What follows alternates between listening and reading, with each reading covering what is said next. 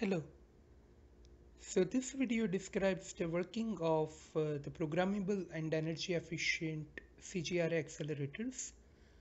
The need for ever increasing power efficiency targets paved the way for multi-cores and for hardware accelerators. So CGRAs or coarse-grained reconfigurable arrays, they are loop accelerators that can speed up even non-vectorizable loop in an energy efficient manner. CGRA is simply an array of processing elements or PEs interconnected by a 2D network.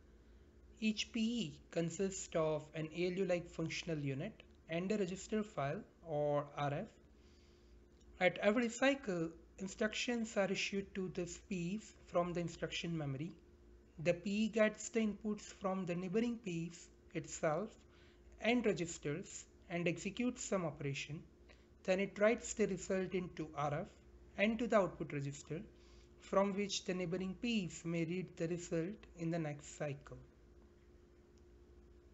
The PE can also get the data from the data memory, and CGRA achieves higher power efficiency due to simpler hardware and intelligent software techniques. Due to their excellent power efficiency, CGRAs are quite popular for filtering and decoding in streaming applications, and they are used in TVs, projectors, software-defined radios, cellular base stations, etc. While CGRAs can certainly accelerate even highly parallel loops, the main potential of CGRAs that we are interested in exploiting is that CGRAs can accelerate loops with low parallelism. So these are the loops like loops featuring loop carried dependencies, or loops with high branch divergence, or loops with low trip counts, etc. Now let's see how CGRAs execute loops in a pipeline fashion. So we can see here the code of a loop from a multimedia application, and for any of such loop, a data dependency graph or DDG can be generated after parsing the intermediate representation of the code.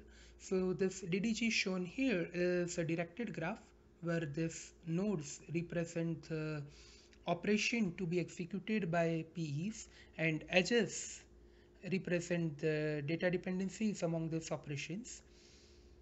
So we can see that in this DDG operations 1, 2, 4 and 9, so they are actually memory operations which are shaded in blue. Now an iterative modulo schedule is generated for DDG, and operations are mapped on PEs in a software pipeline manner. So we know that once we schedule these operations, we can schedule operation 1 and 2 at time equals 1, and then we can schedule the operation 3 at time equals 2, and so forth. So when we are mapping these operations, we can map operation 1 and 2 of iteration 1 at time t equals 1, and we can also map operation 3 of the first iteration at time t equals 2. We can also map operation 1 and 2 from the iteration 2.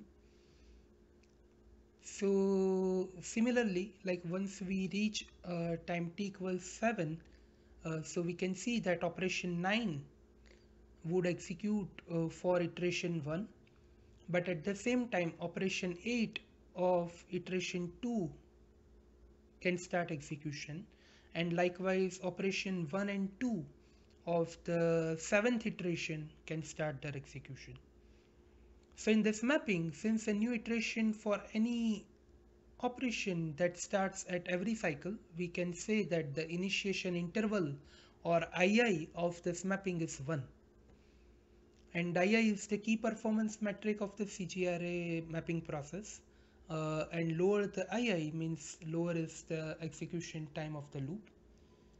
So to summarize, since CGRAs execute the loop operations in a software pipeline manner, they can concurrently execute the loop operations with inter-iteration dependencies. And in fact, this capability establishes CGRA as a general purpose accelerator solution to efficiently accelerate any performance critical loop. So thank you very much for taking your time in watching this video.